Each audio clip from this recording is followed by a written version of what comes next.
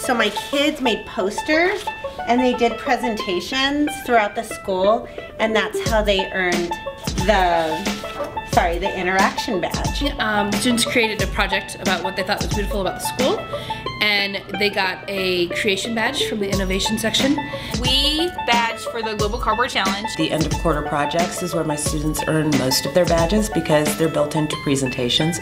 They gave feedback to each other, so they were able to then get the forecast badge. I gave badge on analysis. The kids planned out what they were going to do, which got them a journey badge. I tried to badge my kids for just about every project that we did in the classroom last year. They're researching, they're developing their own ideas. Kids had to figure out, okay, what is the advantage and disadvantage of using fossil fuel? And then they met with other partners or teams and kind of did a peer edit on their plan, and that earned them another journey badge. The big ones we've done is around leadership and collaboration. The last badge that we've just done is for the organization badge.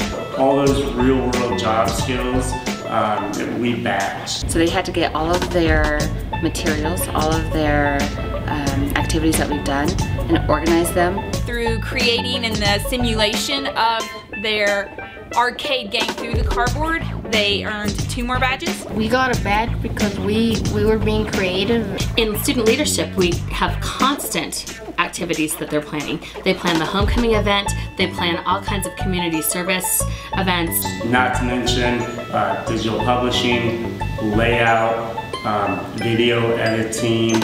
And last year, most of them badged on our winter formal activity. Our class designed a Hunger Games arena. There's invention, there's critical thinking, self-direction, collaboration, and IT literacy. And we also got the badge, and we also went on a trip a little while ago to the Commons in Denver.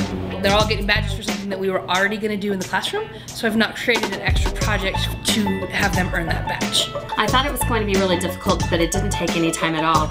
And the digital badges that my students earned in collaboration, invention, and critical thinking were things that we did regularly. It actually turned out pretty well. So I was like, and I was kind of impressed with their writing.